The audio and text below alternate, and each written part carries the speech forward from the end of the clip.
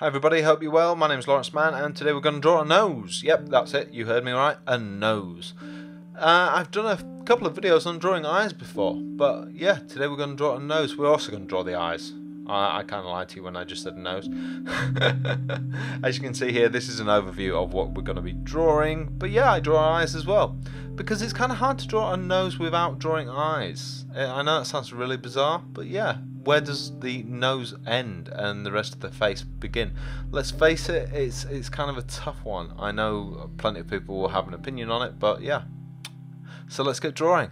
This is the Wacom MobileStudio Pro. This is a 16-inch version. It's absolutely amazing. I love this tablet because it's it's pretty much the only mobile tablet created purely for artists. And that really holds its own compared to a lot of other mobile devices that have styluses that we use.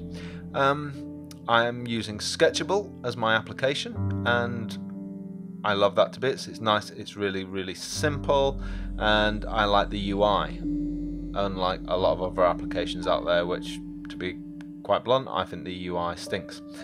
So this is the basics of it. This is obviously a tutorial for beginners, but also for intermediates.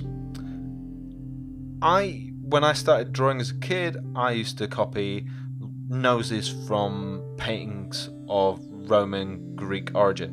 Why? Because they had really expressive kind of noses. I love those. As I got older, went to art college, this is the technique that I kind of got for building noses. I don't tend to use it too much myself now, but I find it really works when I'm showing somebody else how to draw a nose. And that's this kind of strange, bizarre U shape with triangles at the top. It's great because you can adapt it, change it. It's quick to do, but once you've got it and it's roughly in place, you can decide whether you want to squeeze it and make it a bit thinner, or a bit fatter, or a bit longer. You've seen me just drawing it now and changing the shape up, and now I'm happy with this overall shape. I can kind of blend it in a bit and change the bottom of it, change the top of it, but it's that overall shape that I know now is right.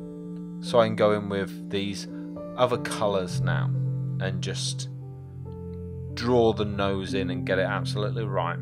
So I've got my septum there and my overall nose shape. I don't know why I'm trying to blag that I know the anatomy of the nose. I'm no nose surgeon, that's true.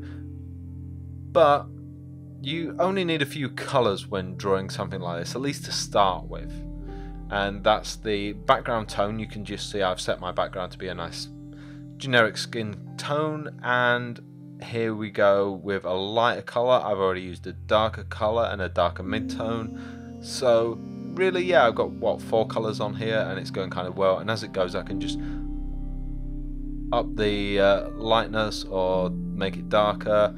I don't have to change too much, you know, but I can add in the areas where the eyes are going to be and so on and so on. But what I'm going to make right here, as in terms of a nose, I'm going to make kind of a more bulbous kind of I wouldn't say caricature, but maybe more of a midway nose. Not 100% realistic, but not fantasy either. Something you could go either way from. You know, if you're a manga fan, you could take this a bit further and draw something a bit more manga-esque, or you could take it a bit more realistic if you wanted to. You know, this is a good midway point. What I will say is that never use pure white because you don't want a shiny nose, and never make the nose too dark, because the darker colours you use on the nose, the bigger the nose looks. It's nice to stick with the midtones. If a nose is looking really wrong, you could scrub over the whole thing with a very light tone, a light opacity, and I found that really works to just knock it back.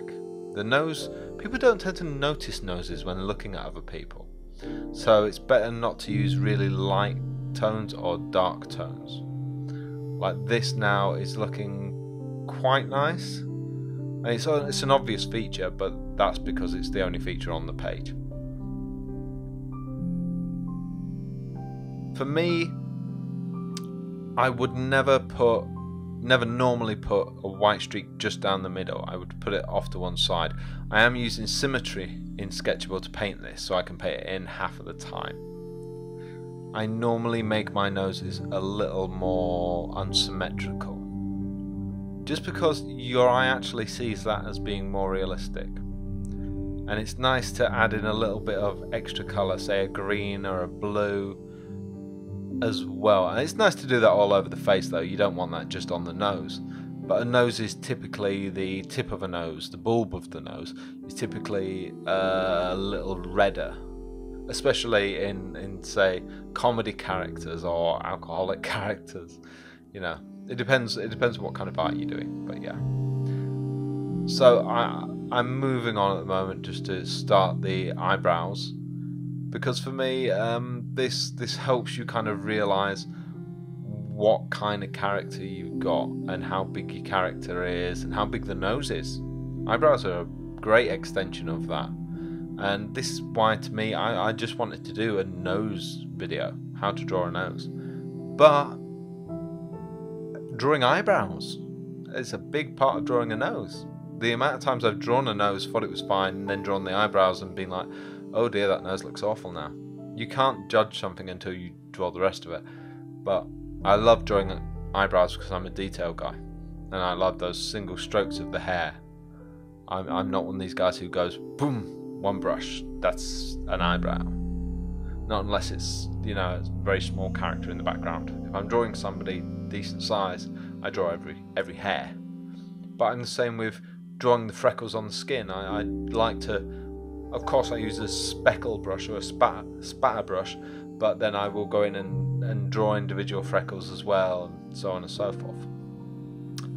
The one thing I haven't really drawn on this yet is the philtrum, the small divot under the nose that leads to the lip, but I've drawn a shadow in its place that kind of suggests one. Here you can see me drawing the eyes, and now that I've drawn those rough shapes, you can kind of see the white sheen between the nose and the eyes. That stands out a little more now, and that really works. I drew that quite early on, but you didn't notice it before I put those eyes in there. So that to me is a big part of making a nose realistic. It's not just the nose itself, but it's that whole area that leads down from the nose into the cheeks, and how the nose interacts with the eyes and so on. To me, that's really important. It's not just the end of the nose, and that's what most people tend to focus on. But for me, I tend to spend most of my time drawing that area in between the eye and the nose. That to me is where the nice nuance and detail is. If you're going to draw your eyes, you'll notice like I say, I've done a couple of videos on drawing eyes, but you'll notice the white that I've put in for the eyes is actually a dark grey, and that's because, as far as I'm concerned, the tone of the eye, the white of the eye, should be the same tone as the skin surrounding it, because your eyes are not luminescent, they don't give off a brightness. And it's the one thing you notice about a more amateur painter, is that the eyes are too bright. I might use a dab of white in the reflection, but for something like this, it's better just to stick with the same tone when just drawing the normal eyes. In fact, even if you want to go darker in most cases. Now, I'm just giving blue eyes. It's strange that I go for blue here, because blue are actually, I think, green are the rarest eye colour. I think green was the rarest eye colour. But I tend to draw blue a lot. I don't know why. I have no reason as to why I draw blue. But I think I tend to stay away from brown, because I want something that jumps out a bit more. My own eyes are kind of green, so I tend to stay away from that. It's really weird. Can't explain it. Now, these eyes aren't right at all, and this isn't a tutorial on, there you go, dab of white. And this isn't a tutorial on drawing eyes. But this is really just for the placement of the nose. If you want to go and see my tutorials on how to draw eyes, they will be there. But like I say, this was just more a caricature version of how to draw the nose and eyes. But you can just take it further. If you wanted to make this a little more realistic, I'd probably say make the nose a little bit longer. And, you know, don't make it as bulbous on the end. But, I mean, that's easily changeable. I could even use free transform on this and fix it. Now, you'll notice I'm drawing the eyelashes in now. A lot of people don't like to individually draw them in, but what you can also do is, as I'm doing here now, which is just to blend them in. And I think that equally works nicely. Just almost like a motion blur, or a Gaussian blur, or just a blur brush. Can work quite nicely. Now I'm adding sheen on here, but I'm doing this on a new layer, so if it looks overly dramatic, then don't worry about it. What I might just do, I'm just trying to highlight all of the areas of the face just to get some real definition in here. So don't worry about it ruining anything or stepping out of your comfort zone with doing something like this. I tend to do this on a lot of artwork. I'll do kind of a layer of white like this, where I highlight all the weird stuff, and then I'll do a layer where I go around and highlight all the darker edges that I want to highlight, all the little edges where shadows should be, for example.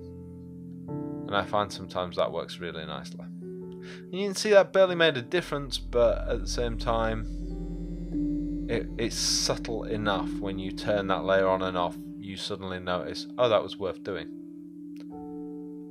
Like I said before, adding colour can be it's nice, because realistically what you want to do is you want to work in lots of different colours while you're working, but it's incredibly time consuming, and that's why it's nice to just turn on another layer near the end and just do that. Just dab a few different colours on, change that layer to overlay colour, and then there you go. You've added a few different colours. You can turn on pinks, greens, purples, blues, and get some nice colour emphasis in different areas of the face. And here's my darker layer that I mentioned. And also, because it's just a segment of the face, I can really add focus in on that as well. And there we go, that kind of looks nice. I'm happy with that. And here's the finished thing if you were just looking at it as an image. Let me know what you guys think. Hopefully check out some of my other videos and check out some of my tech reviews. I'll see you guys later. Have a good one.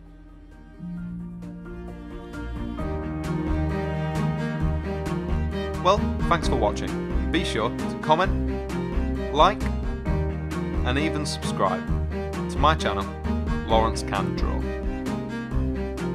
And if you really did like what you saw here, you can see more of it on my website, lawrencemann.co.uk. I'll see you next time.